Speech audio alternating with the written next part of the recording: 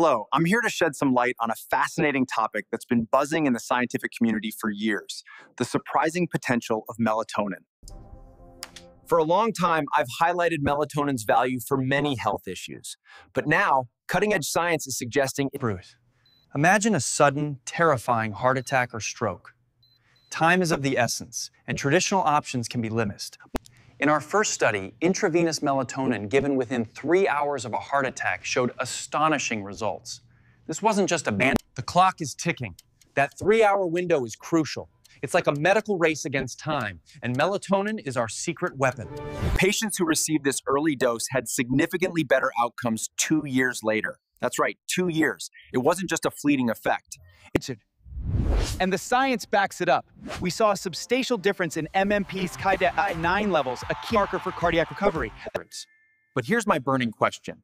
If just one dose had such a profound impact, what if they'd taken melatonin daily for those 2 years? This brings us to the next study, exploring the long-term daily benefits.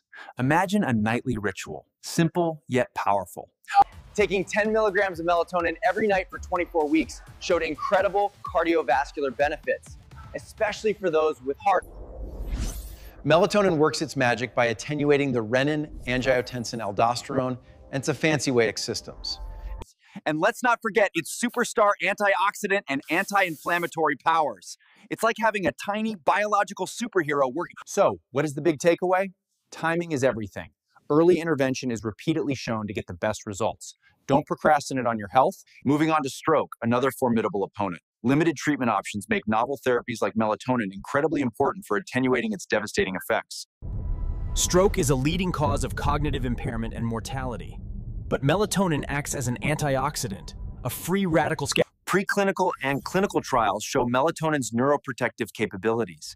It reduces infarct size and boosts glial cell viability. Now, let's get personal. Hospitals might not always administer melatonin quickly. So for me, and I'm just talking for myself here, I'd create. To maximize absorption and availability, I'd personally use both oral melatonin and melatonin lotion, a double whammy against adversity, if you will. One crucial detail about stroke, swallowing can be difficult, even dangerous. If I safely swallow, I'd switch to lotion exclusive. I've even shared my melatonin lotion recipe with friends, and their success stories are inspiring. It's like a secret club for pain relief. Now, for a crucial warning. While melatonin is generally safe, these studies are limited and under hospital settings. Always consult your physician or cardiologist before considering melatonin for serious events. They need to approve and supervise. It's an absolute MUST.